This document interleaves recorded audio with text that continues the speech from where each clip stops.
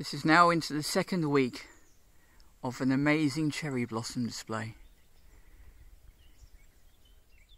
The others have come and gone. The GC 161 apple is quite stunning. I'll take a picture of this in the evening when the sun is on it. And for a first, we have Bramley blossom.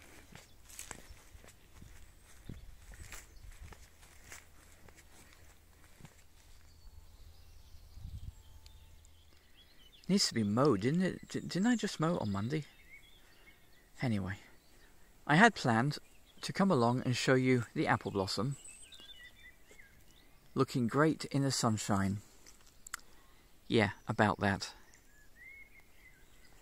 Oh well, I'll just have to show you in the not sunshine.